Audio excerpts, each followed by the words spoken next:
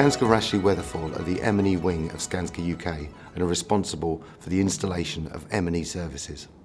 We aim to become the contractor of choice through our progressive and innovative use of BIM technologies to design, install and commission M&E services. We aim to outperform and deliver a better product by smarter use of tools and data. BIM is now a key part of our operations.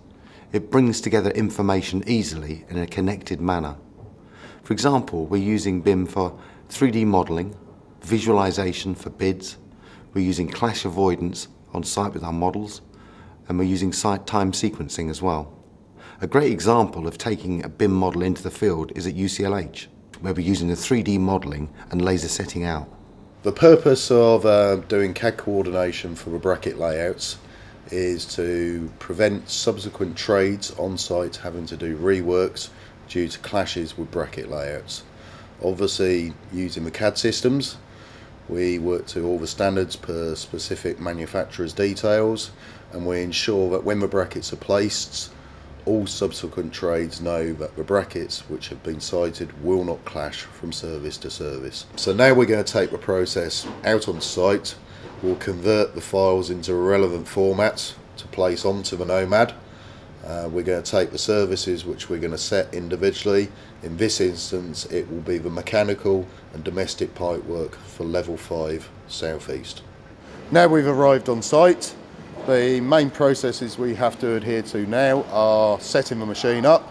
So we obviously have to look for our site datums, work out our lines of sight to enable us to triangulate the machine correctly.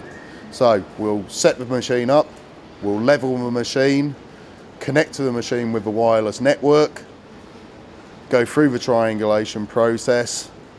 Obviously within this area you can see there's multiple services installed, so we now need to ensure, unlike traditional methods where we'd be working trades around one another, there could be the possibility of bracketry clashes, possibility of reworks associated with these bracket clashes. With using the Trimble, we're now no longer going to have these issues because we know the brackets have been fully coordinated within the CAD model, and when we shoot the points on site we know it is 100% accurate. Setting out traditionally using laser lines, tape measures from structure, from columns, from head tracks, there is always a degree of inaccuracy and you're always reliant on a subsequent trade having done their works correctly.